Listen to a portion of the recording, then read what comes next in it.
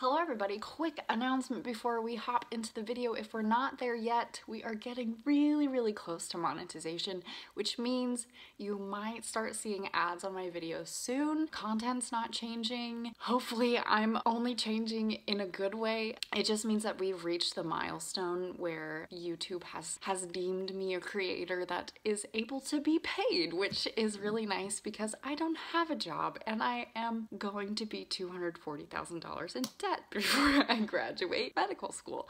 So I'm mostly just here to say thank you for watching videos and for giving me the time and energy of your life when I know you could be spending it lots of other ways. So I'm glad you're here and I hope that you enjoyed this video. Hello everybody and welcome back. If you're new here, my name is Alex. I am a first year medical student at Vanderbilt University School of Medicine, and today I'm coming at you from a new location. I put up some rope lights around my mirror and now it's just like I can record at night. I don't have to wait for the sun to shine perfectly, which is nice because the sun sets at like 4:30. But it's 80 degrees out. I'm just very confused. The south is quite confusing. I guess I'm glad it's not freezing. I don't know. So in today's video, I put up a poll a little while ago asking what you guys wanted to see, and I didn't realize that vlogs were like the most popular among you. I feel like for me, it's just like my everyday stuff and it's not very exciting because I literally study all the time. But you guys seem to like it, so I will keep bringing you vlogs. But quite a large percentage of you wanted to see how I studied on my iPad and how I used my iPad as a study tool for medical school. So in this video,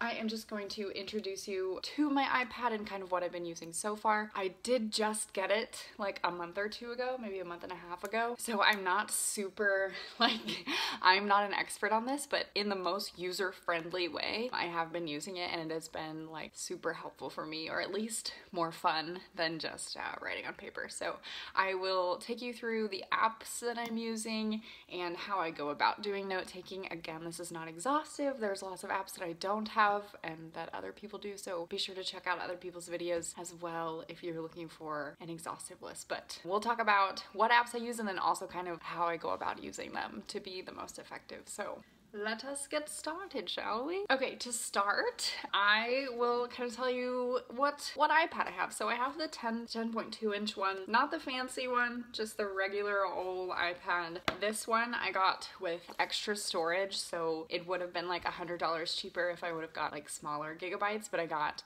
more because I realized that I would be downloading a ton of PowerPoints onto my iPad and I didn't want to run out of storage because that would be very unfortunate and annoying because I have 15,000 unread emails and I know myself well enough to know I'm not going to delete PowerPoints off of my iPad in a regular occurrence. So I need more storage. I just facilitate that and get rid of that stress before it even happens. So I have tons of storage on here. I do have a case. I wanted to get a pretty case because I'm extra, you know me. I do wish I had the little pencil thing on here. So far I've just been carrying my Apple Pencil in my pencil pouch with all of my actual pens, but it would be nice to have a strap on here. So if you're looking into getting a case, that's something to consider. But so far it's worked fine for me. I got, I think, just the first generation Apple Pencil. I didn't get the newest one. This one was like $99 and it works perfectly fine. You just plug it in to your iPad to charge it and it's very convenient, works really well. So overall I spent probably like $500 to $550. The iPad itself was like $430. The case was like $15 and then the pencil was like $100. So probably around $500 to $600. And my personal budget a month is $150. So I'm still recovering from this purchase, but it's been absolutely worth it. Without further ado, I'm gonna crack into the apps that I use. The thing that I use the most commonly is Notability, which is an app that you do have to pay for. I will put the subscription information in the description and maybe on the screen here. I don't remember how much it costs. I think it's like $8, but honestly I prefer it to the free apps. So I've used Whiteboard and I just think that Notability is superior in many ways, and one of the features I really like about it is you can change the paper that you use, and so instead of it just being like a vast open white space, I like to put the dotted paper on there because I love bullet journaling and it just is reminiscent of bullet journaling and helps me stay organized while I am writing my notes. Very compatible with sharing your screen on Zoom. If you have Zoom on your iPad, I know right now that's really common with COVID, but if Zoom University isn't very popular in like a year and you're watching this and you're like, what are you talking about, you crazy person? It's just because right now we're virtual. Notability is really great for sharing your screen. There's not a ton of lag. I feel like the whiteboard part of Zoom, where you can write while you're in Zoom, lags a ton. I just think Notability is superior in that way as well. It also exports directly to Google Drive, which I have found to be super helpful if you have like shared folders, which a lot of med students do. It's really easy to take notes for like a group session and then upload them, or to draw a figure or to do something like that and upload them to like a shared drive, or just back them up on your own Google Drive. It's very seamless. So another thing I really like about Notability is it's very, very user friendly, and I like that I can personalize my notes. I love doodling, I love drawing, and I think Notability is the best of both worlds in that I can take my notes, but also I am able to like illustrate them, which I could do on paper, but it's a little bit easier to make mistakes on Notability and go back and erase them and start over. Another thing, I think this has really been the main difference between using the iPad versus just writing on paper notes, is I download the PowerPoints that we are using for lectures directly to Notability. You can export PDFs directly into the app, and so I can do that with PowerPoints, I can do that with research papers that we're using, with ebooks. All of it goes to Notability. I can annotate it directly from there. Super, super helpful. It's been my absolutely most used app on my iPad. When I get my screen time report, it's like, you spent 5 hours on your iPad today, and 4 hours and 35 minutes of that was Notability. The other 25 minutes was me getting the PowerPoints so that I could use Notability.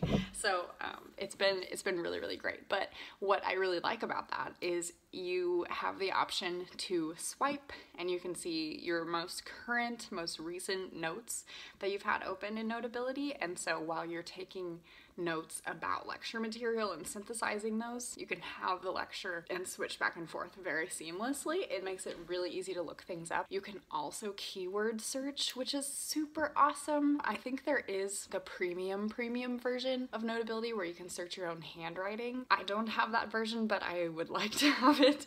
Honestly, it's really, really nice to be able to search a term really fast, pull it up and be like, oh, I found it right here. Like, I think this is what we're looking for. I think this is the key point about this case that's the most important. Like, if I'm like, oh, I forget what polycythemia vera is, like, I can look that up really fast and then I can like synthesize that information. I just think it's nice to have everything in the same place, which was something I was missing before with my paper notes. It wasn't as organized as I can do it on Notability. You can also put all of your notes in folders, you can title all of your notes, you can date all of your notes. Very, very easy. And if you're a person who likes to record lectures, I know a lot of lectures nowadays are recorded, but if you're ever in a session and you want to record the notes, the audio, you can do that while you're taking notes, and if it's helpful for you, you can watch the playback of your notes with the audio, so you can see what you were writing down as the professor was saying it, which I feel like for some people is really, really helpful. I don't currently do that because all of our lectures are recorded, and it's very rarely that I'm in a session where it's not recorded and I can't just go back and see.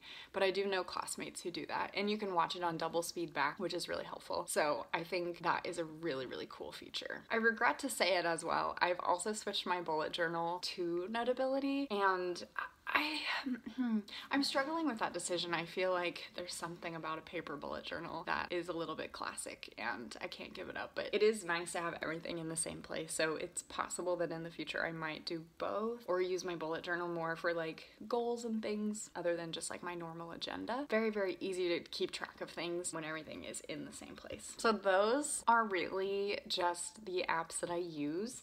And so I'll go ahead and show you kind of how I take notes, and I'll pull up some notes so that you can view them while I'm talking about them.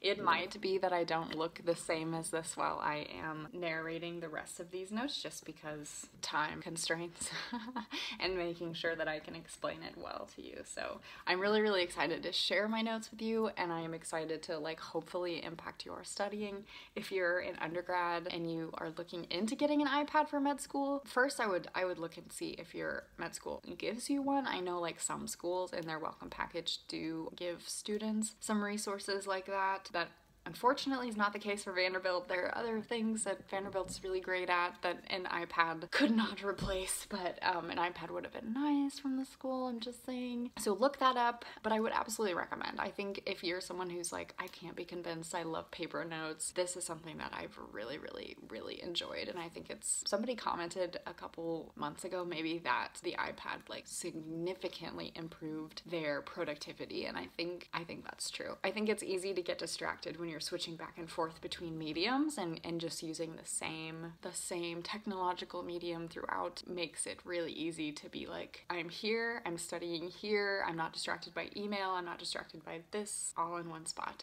Another thing that I do with my iPad, my notifications are turned off. I am not receiving your messages while I'm studying on my iPad. I do not have access to my email on my iPad. I'm not logged into anything on my iPad because it is for studying. I don't have fun apps. I don't have distractions downloaded. So it really is like, if I am using this, I am studying. I am doing something productive.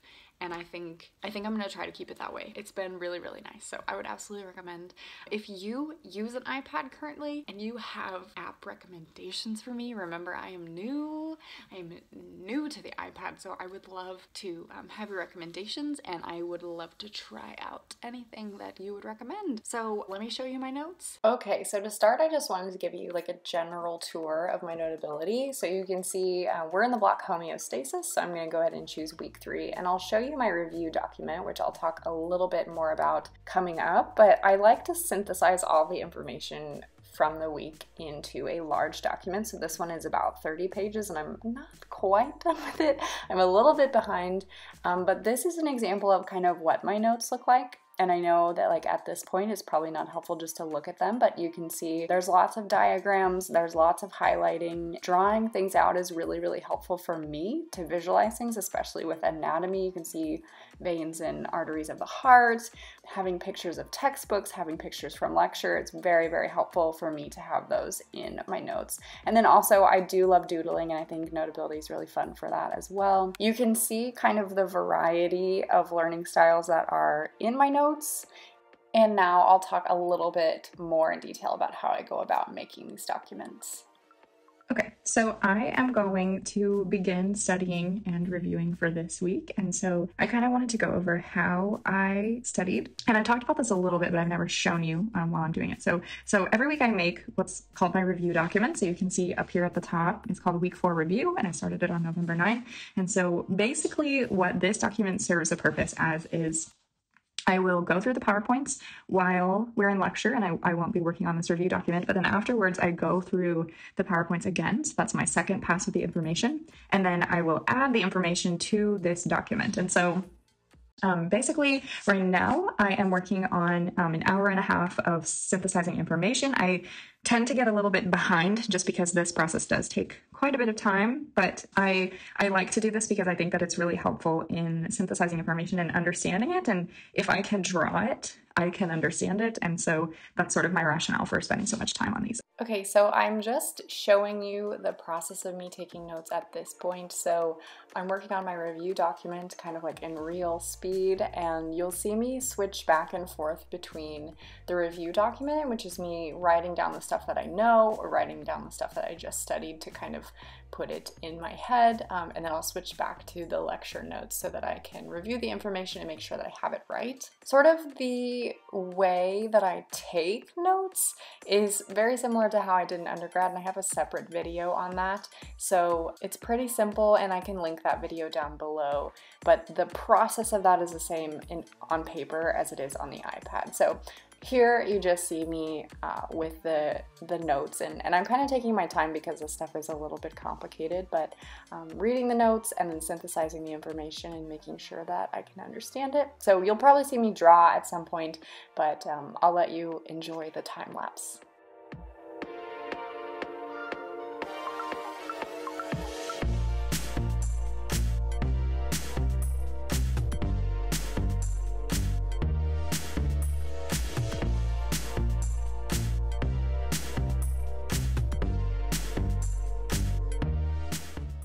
Another thing you'll see me do, and something I really love about Notability, is that you can take images directly from kind of whatever you want to and paste them into your notes. So you can see that I just copied an EKG into my notes and now I can annotate it, draw over it, and I think this is really, really great practice, and it helps me visualize things a lot better, because sometimes you can just look at images, but it's a lot easier to make sense of them when you can manipulate that as well.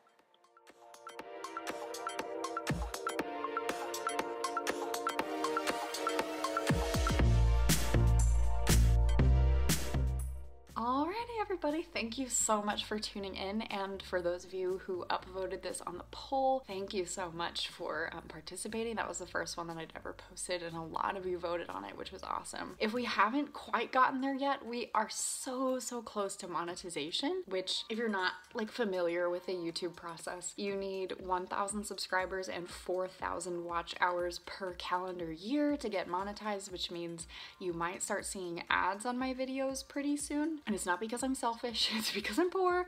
It's like a huge accomplishment, and it's been a goal of mine for a long time to get to the milestone of being monetized. So thank you. If we're not there yet, or if you have seen an ad on this video, thank you for watching them. The more you watch them, the more like sense I might get, and maybe the more gas I can buy. Regardless of the money, regardless of if you skip through those ads, like, thank you for being here and for your support and for watching this video, and I hope you're doing well, and I will see you next time. Bye.